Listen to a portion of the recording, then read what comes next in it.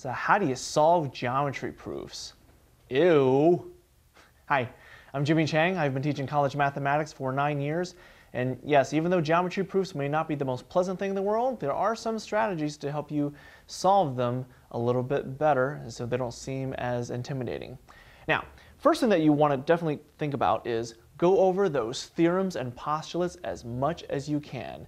There are a fair number of theorems and also a lot of postulates. The more you can go over them, the better and quicker they will come to help you solve proofs. If you're ever stuck when writing a proof, then chances are likely that you may have missed a postulate or a theorem here and there. And the missing one might be the one to unlock you finishing the proof. Know the properties of your lines, angles, and triangles very, very well.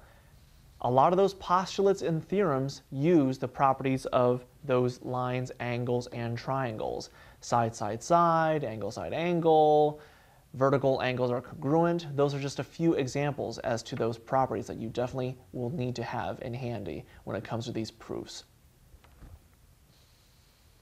Last but not least, when it comes to solving geometry proofs, make sure that your proofs are logical in progression.